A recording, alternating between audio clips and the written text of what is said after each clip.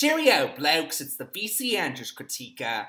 Yeah, I've always been quite the fan of British media, from Wallace and Gromit to Paddington Bear to Roald Dahl Works to Bedazzled to The Worst Witch, and of course Harry Potter like everyone frickin' else.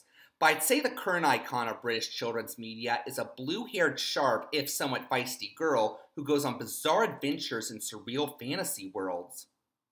I said this one was British. Well, yeah, I guess the original novel of Coraline was set in Britain as well, but point still remains, I'm actually talking about Hilda. It's the story of Hilda, last name unknown, a girl who lives with her mother in a Gravity Falls-like forest, and art style for that matter, filled with all sorts of Adventure Time-like creatures, including her pet deer fox, Twig. They may not have any other humans for miles, but they're happy with their supernatural wilderness life of solitude. That is until an unknown source starts sending them messages saying they need to get the hell out of there and start harassing them.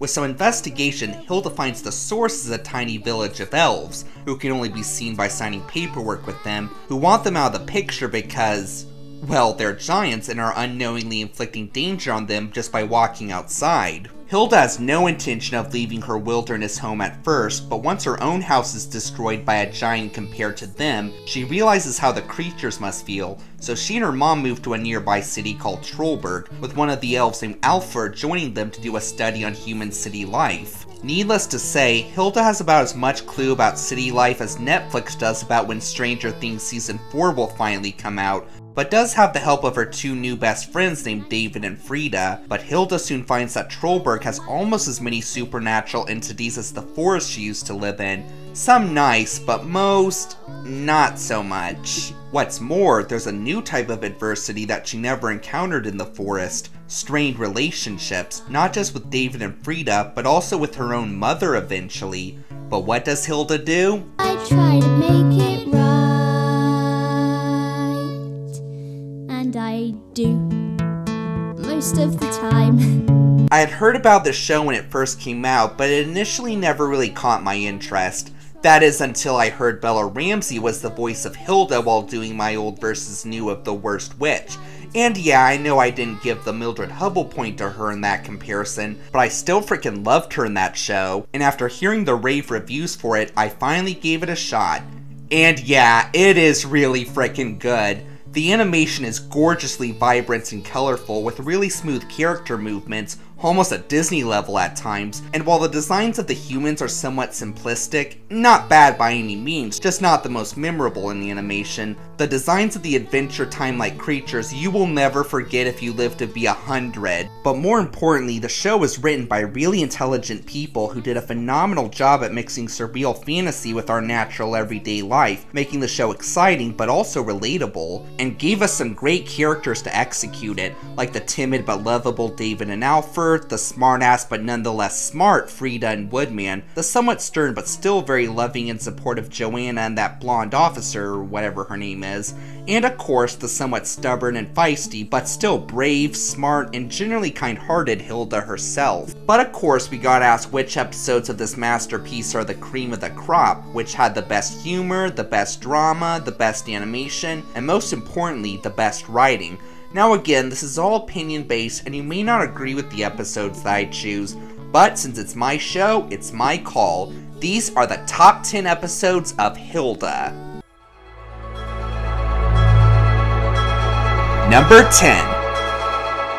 The Replacements. This was the second to last season 2 episode before the classic Stone Forest finale, so was it a worthy predecessor to that gem? Let's take a look. The episode starts with Alfur's usual jolly morning interrupted by a new elf claiming to be his replacement as the Trollberg correspondent to the elf village. See, the Elf Council's BS meters have been set off by Alfur's reports the many adventures he's had with Hilda, though that itself may seem a bit far-fetched given the world they live in. But nonetheless, Alfur's gotta go back to the elf village, but he and Hilda won't hear of that. So after an attempt to pass off one of the elves in a neighboring elf tribe as Alfur goes awry, they decide to bolt. That is until the council gets captured by Officer Gerda, yeah, so that's where her name was apparently, who thinks they're ghosts since she can't see them and decides to do some experiments with them. That might have less than optimal results for the elves. Can Alfur and Hilda save them in time? Or will they even? Oh, who am I kidding? Of course they will. So yeah, I'm not gonna lie, this episode's execution is not quite as phenomenal as other episodes. I mean, it's by no means bad, it's just not quite as sharp or funny as the usual standards for this show, but it didn't earn a spot on this list for nothing. Just the concept alone of Alfur having to leave Hilda and Trollberg is a pretty emotional one, seeing how thick as thieves the two of them are. Maybe not to the level she is with David and Frida, but there is a connection these two share that we the viewers would really hate to see severed. Another neat thing about this episode is, this is so far the only episode where Alfur is the main focus. Usually Alfur's just the sidekick who infuses comic relief in the dark scenarios, but if anything, Hilda's actually Alfur's sidekick in this episode at best. Yeah, there's surprisingly not a whole lot that Hilda does in this episode, but that's fine since the story isn't a whole lot about her. But can Alfur carry an episode largely on his own? Well, at his best, he sure can, and thankfully, he's at his best here. He's noticeably more chill here and less afraid to violate protocol and take risks. What if we find a way to trick the delegation into going back home without you? I believe your people have a saying, desperate times call for desperate measures. I'm going to take that as a yes. I thought that was obvious. Surrender your passport at once, sir. Of course. What? But you'll have to catch me first!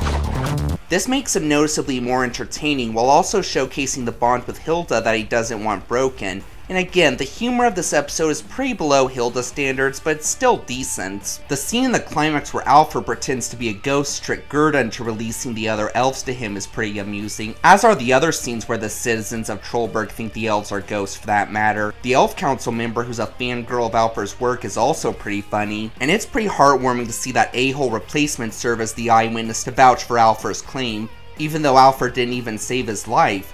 Yeah, he was the only one besides Alfur who wasn't captured, so you'd think one of the other council members would show their gratitude for, well, saving their frickin' lives. That's bureaucracy for you, I guess. So yeah, this episode is no gem, but just the idea of Alfur getting his own spotlight episode is still pretty neat, and though not Hilda standards execution-wise, it still wasn't done half bad.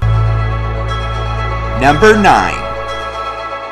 The House in the Woods. A very well done return to one's roots episode, so to speak, no pun intended. The events from the previous episode have gotten Hilda lost in the woods, the very woods she grew up in as a matter of fact. She runs into her acquaintance from there, Woodman, who's just lost a game of poker, which he better in. You bet me in a game of elf poker. Take me away. I'm all yours. Not them. Him. But it turns out he did so she could steal back all his old stuff. Doesn't go so well. Anyway, the two are lost trying to find their way back and stumble across a cabin in the woods. It appears abandoned, but also the perfect place for them to stay for the night. It's well furnished, cozy, and grants their every desire. But it doesn't seem to want them to leave in the morning either. So this is a neat episode for a couple reasons. First, it's nice to return to the forest again for the majority of the episode. And of all the creatures Hilda had to run into in the woods, Woodman was a pretty lucky pick. Maybe not so much for her, but for us, big time. The reason being that Woodman is basically a G-rated Frank Gallagher from Shameless. He's dry, cynical, mooches off everyone around him, is happy to put others in danger for his own benefit, and whenever he seems to show genuine care for Hilda, it always turns out to be a psych! Finally! I missed you. You made me breakfast. I did not. Oh. But like with Frank, it's done in such an entertaining manner you can't help but enjoy him. Nothing personal, Hilda. Or Fiona Gallagher for that matter, but these a-holes are just way too funny. But second, this episode shows some major character growth from Hilda. Remember how Hilda had expressed in the early episodes that nothing could ever make her leave the forest? Well, now that happens to her literally with this house that has magically sealed her in.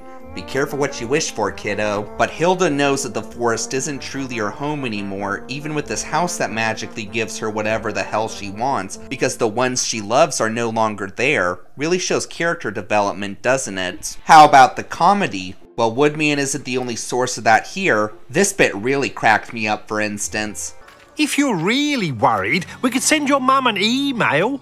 email. Sorry, elf mail. It's a relay system of elf couriers. I also like how when we're seeing Hilda and Woodman's friends and family in pictures as they try to escape, Woodman's are literally just a tree and a leaf. And it is really sweet to see these two bond throughout the episode, eventually to the point where Woodman calls Hilda a friend and assures her that the woods will always still be in her heart. I'd show a clip of that scene, but this round's run on a bit too long. So with great character development, a hilarious sadist, and great shoutouts to the cabinet of Dr. Caligari, this episode is definitely worth a look. Number 8.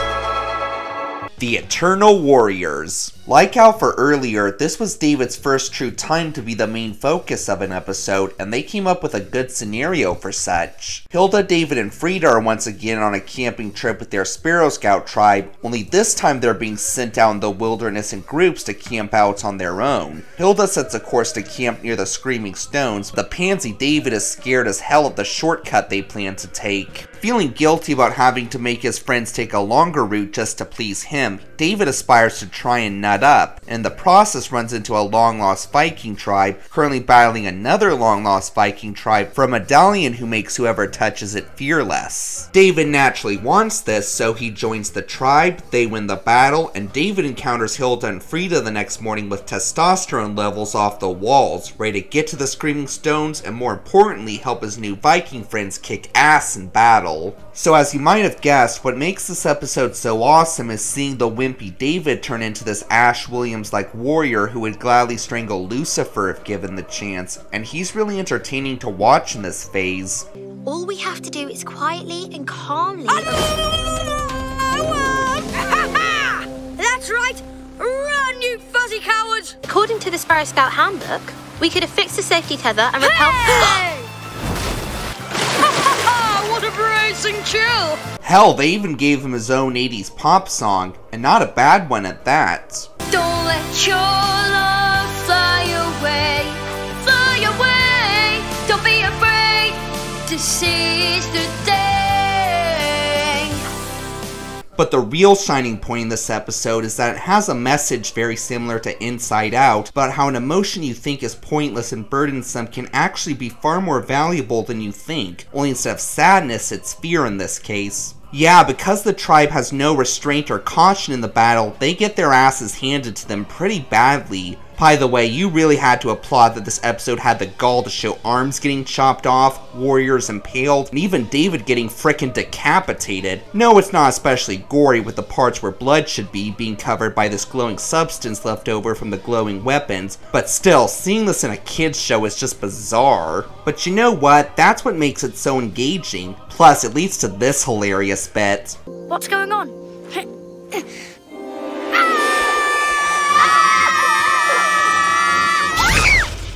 Try again. The face goes in the front. It's not that hard.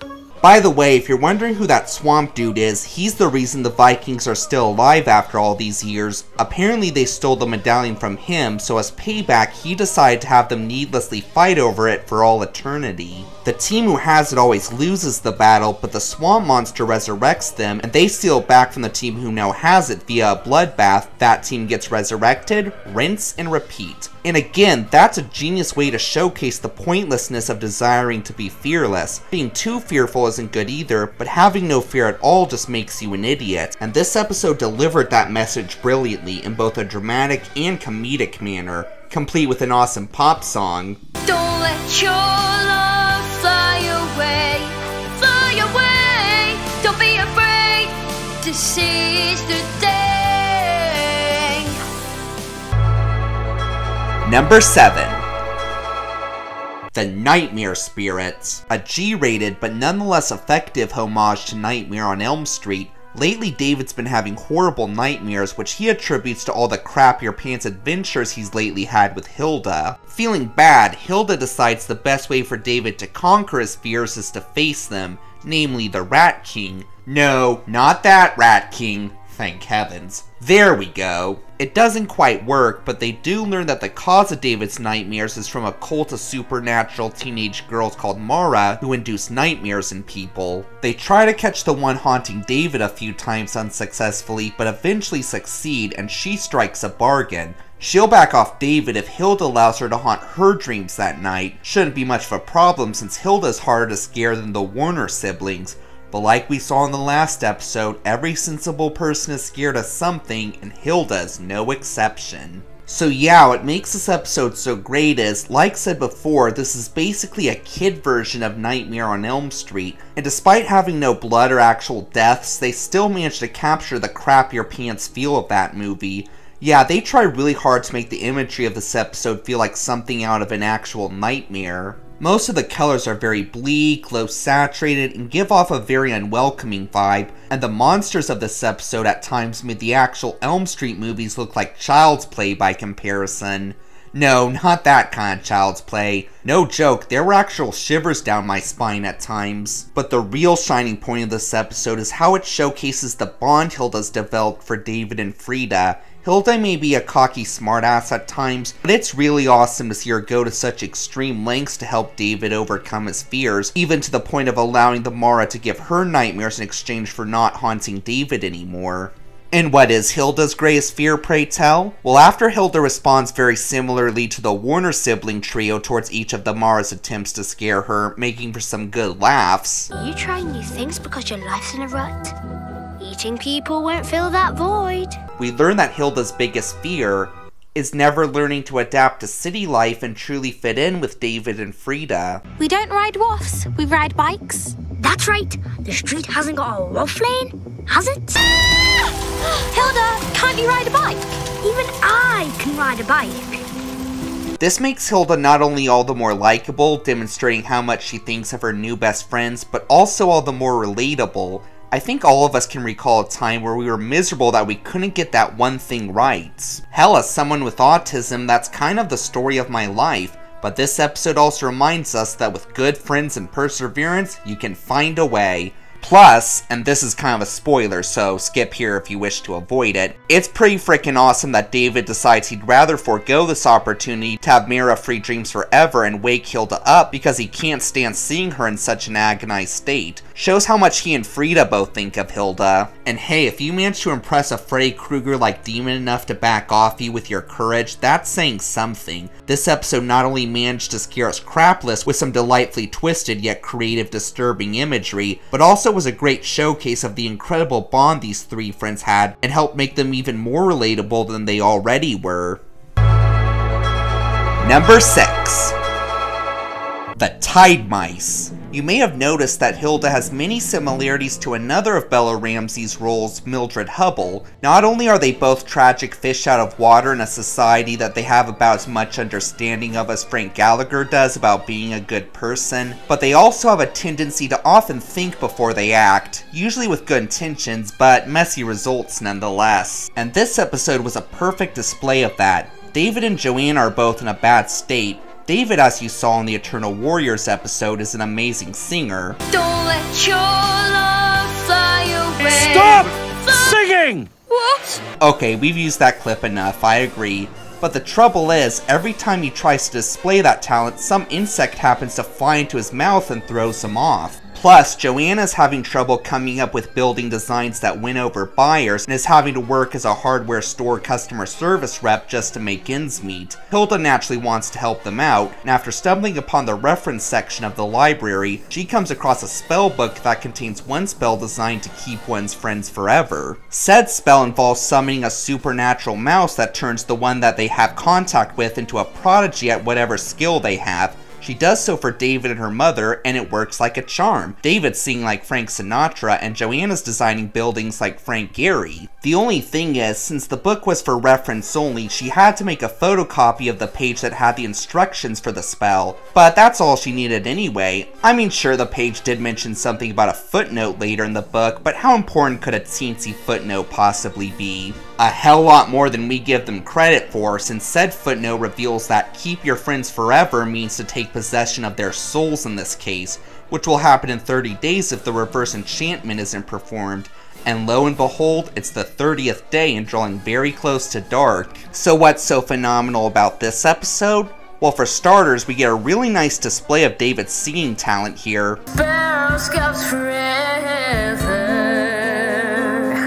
But but more importantly, this was definitely one of the more dramatic episodes of the show. I mean, there is a little comedy here and there, but come on, the premise is basically someone unknowingly draining the souls of the ones they love the most. Imagine how it would feel if you realized you were doing that instead of making their lives heaven on earth like you thought. Then again, it might have been kind of funny to see Hilda, Johanna, and David all share a body together. No, what the hell am I saying? That's just frickin' demented. Plus, the look of the possession with pupilless size and excruciating pain looks eerily similar to the possession scenes in The Exorcist and The Evil Dead, two of the scariest movies ever made. And we have quite a few of those shots in this episode. But again, that really contributes to the tension and drama of this episode, and it's all topped off with a James Bond-like driving scene, a visually dazzling exorcism, and this heartwarming exchange. Hilda, I know you meant well, but what were you thinking? I thought I'd found a way to give you guys a lucky break, that's all.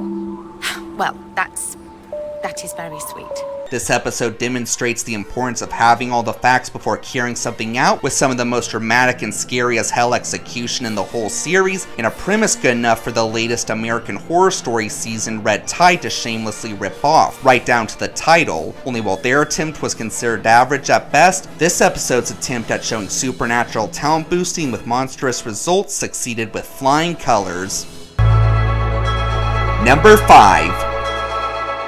The Stone Forest. This is that stellar Season 2 finale that I mentioned earlier. It's great for many reasons, but I think the best one of all is that this is the episode that fully patches things up between Hilda and Johanna. What do I mean? Well, in this season, the two don't have a falling out per se, but they somewhat drift apart emotionally. Hell, just compare the intros in both seasons. Hilda's reached that phase we all do where we start putting our social lives before our family lives, to the point where she happily starts lying to Johanna just to get out of spending time with her and instead go on adventures with David and Frida. I can't say whether we've all started regularly lying to our own parents, but come on. We've all been through that phase where we're wanting to be our own people and establish distance from our parents. That's another big part of what makes Hilda so relatable. But Johanna's naturally pissed when she discovers Hilda's lies, and while they do technically make up, there is still a bit of a rift between these two emotionally.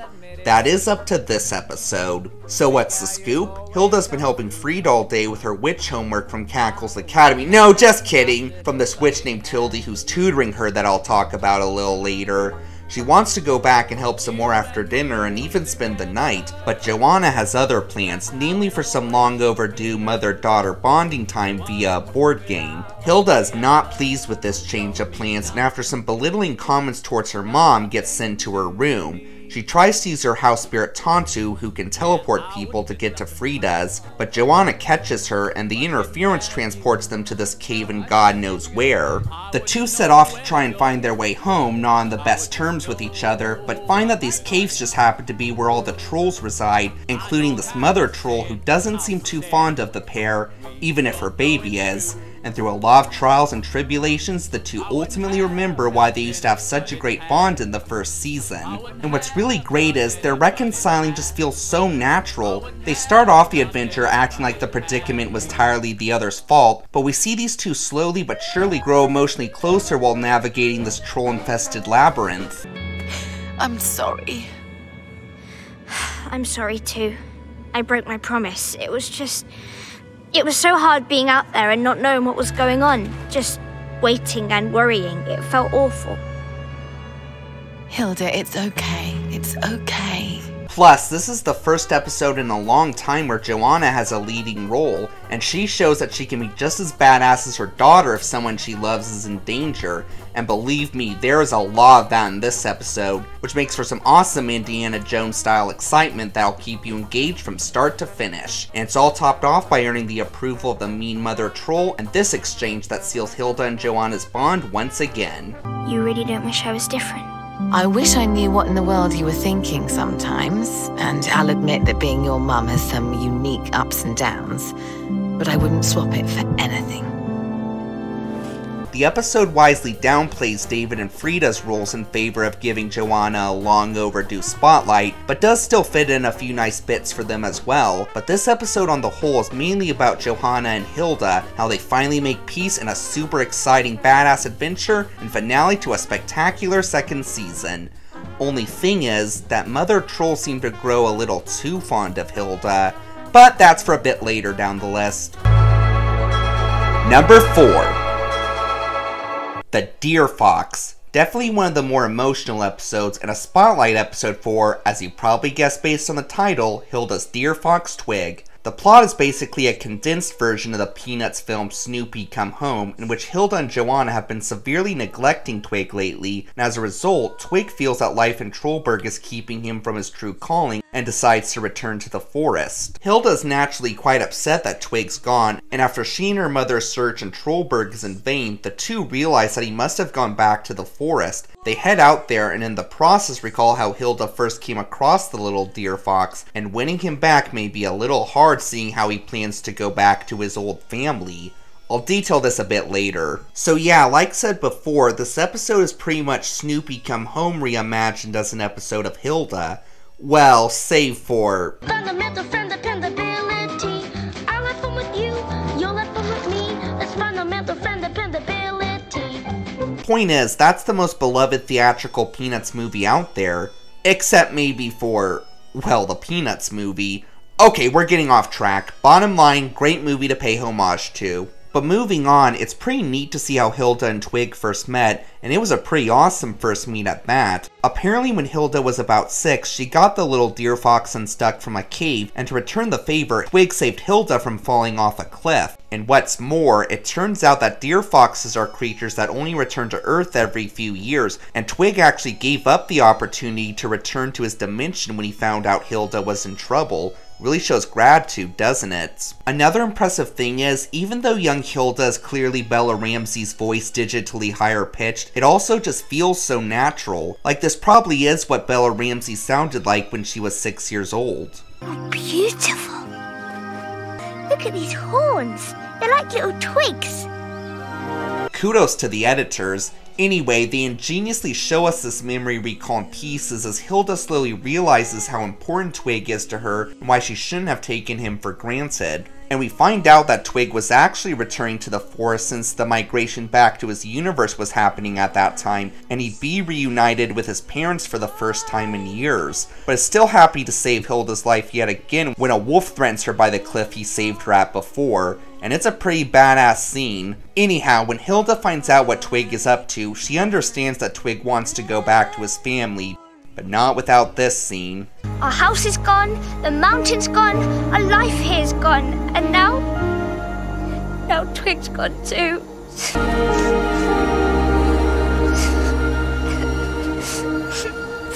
Neat fact, Bella Ramsey really did cry when recording this scene. Really shows how awesome she is at getting into character. The kid's a pro! But of course, Twig comes back because... No deer foxes allowed. Oh wait, no, I got the ending confused with Snoopy Come Home because of all the similarities to that film. No, Twig realizes that the spirit calling out to him to return home at the beginning was actually a representation of Hilda herself. His parents non-verbally confirm that his home is with Hilda, the two have a really heartfelt reunion, and Hilda promises not to take Twig for granted any longer. Plus, she finds that her crazy adventures are a lot more fruitful when Twig is involved. Some other highs for this episode are giving Johanna a prominent, if not starring role, and also giving Woodman a cameo. But this episode is primarily about the importance of not taking those you love for granted, because you may not know how much they mean to you until they're gone. And more importantly, showing that Hilda and Twig do indeed have...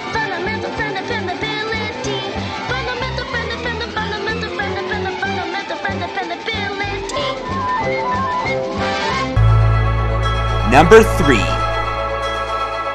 Hilda and the Mountain King. Yeah, I know, how could this possibly not be number 1? Or even number 2? Again, these are just my silly personal opinions, but I don't think this movie is 100% flawless. But that's not to say it's not really damn good either.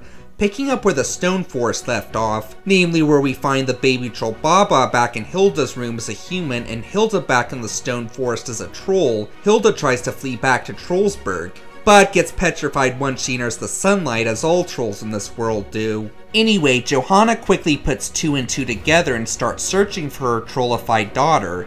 But the fact that the Trollberg Police, or Safety Patrol as they go by, is going all out to eradicate the threat of trolls, from an outside the troll-proof wall curfew, to extra bells on the trolls, to a gun that petrifies trolls even at night, to even anti-troll propaganda, ooh, is complicating things a bit. Meanwhile, after being unpetrified, Hilda strikes a bargain with this especially big troll called Trundle. She does him a few small favors, and he'll restore her humanity. While doing so, Hilda finds that Tryla, the troll who kidnapped her and swapped her species with her baby, is actually very nice. She explains that she did so because she wanted a safer life for her baby, free from troll persecution, and she figured Hilda would want a more deviant, adventurous lifestyle. Tryla teaches Hilda all the perks of being a troll, as well as a little history lesson about this troll who called himself the Mountain King that was organizing an invasion of the city, but the other trolls had a change of heart and overthrew him with some undisclosed method.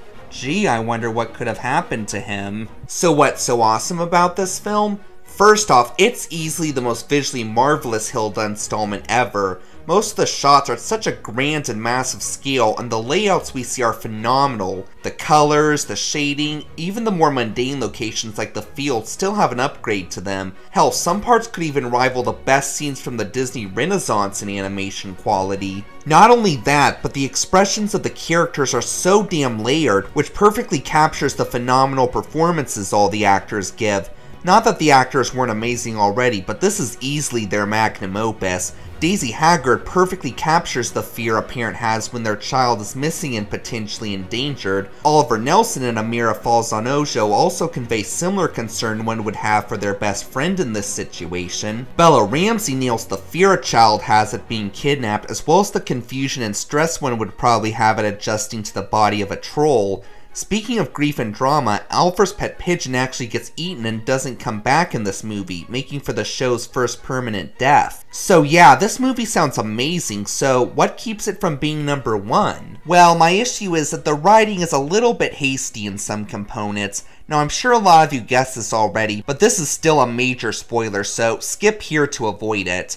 Yeah, big shock, the Mountain King is actually Trundle, and all those favors he had Hilda do for him were to free him from the prison the other trolls set for him. And I'm sorry, but I just don't think he's very interesting. Remember me mentioning his backstory earlier? That wasn't a paraphrasal, that's literally the whole story. There's so little time given to his motivations, or even giving him an interesting personality for that matter. He's not that funny, he's not that intimidating, he doesn't even look all that interesting. The only cool thing I could find with him is that he kind of sounds like James Earl Jones. Another thing that kind of bothered me was David and Frida want to help Johanna find Hilda, and she acts like she's going to let them, but then... This is my house! I'm so grateful that you want to help, I really am. You are the best friends Hilda could have, but it's not right to drag you kids into this. I'm sorry. Look, I get the real reason for this was because the plot required them to be in the bell towers in the finale, which they couldn't have been if they had gone with Johanna, but the way she rejects them just feels so forced. Johanna knows David and Frida are just as skilled and competent as her daughter, so this refusal just feels like she's completely disrespecting them. I feel there should have been a bit more to this refusal, like, I know you guys are more than capable of helping, but you're like my second children, and if anything happened to you, my life would have a major gap. You know, kind of like Mr. Incredible and his family, or Hopper and Eleven in the Stranger Things Season 3 finale. But as is, she just kind of seems like she's talking down to them like they're defenseless little kids. But again, these rushed plot points are only few in an otherwise dramatic, beautiful, and captivating story, complete with a frickin' awesome final showdown, and a happy ending that I won't dare spoil for you, but let's just say, I never thought I'd see it on this show. Next one. Number 2.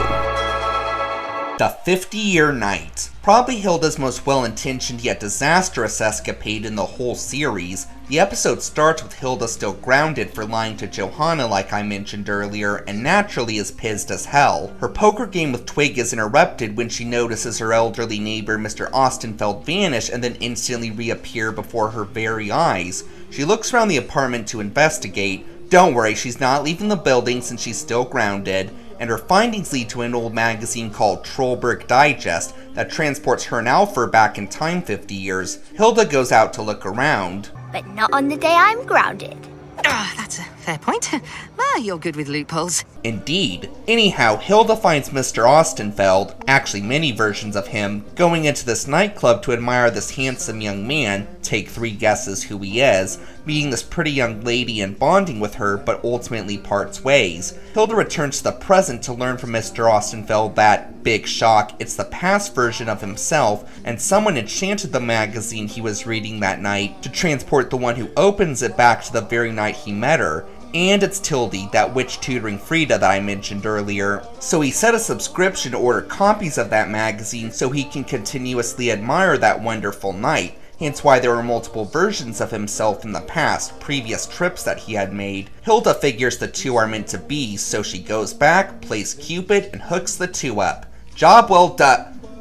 Where did that big giant worm come from? I'll tell you in a minute, but let's talk about this episode. Yes, this premise is simple, and there's a pretty good chance it's been done somewhere in media before, but the episode just does it so damn well. The few seconds we see these 2 in the bar are just so sweet and heartfelt, and you could easily see why Mr. Ostenfeld got a magazine subscription if it meant continuously returning to this night. We also see a montage of these 2 in the alternate timeline where he hooked up with her, and sure, it's no Carl and Ellie from Up montage, but it's still very moving. But is it really worth it since Mr. Ostenfeld never actually experienced any of these wonderful moments? Well, it's definitely not on account of that worm thing, namely a time worm that's out to devour everyone from the previous timeline where Mr. Ostenfeld and Tildy never met. That's really original. Instead of just vanishing from existence like in most time travel media, a giant worm comes along and frickin' eats everyone. And we actually see this worm eat Hilda's past version from the previous trip on screen, as well as her Doctor Who-like future self here to set things right.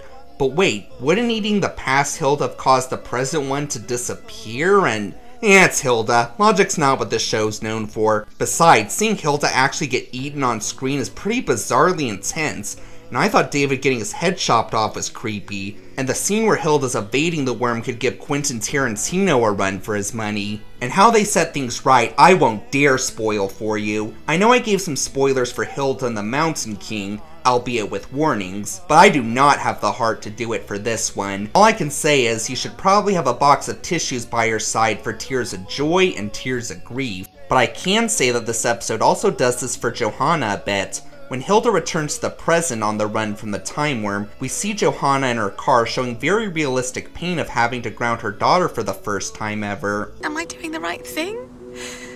This isn't the sort of mum I wanted to be, but what am I supposed to do?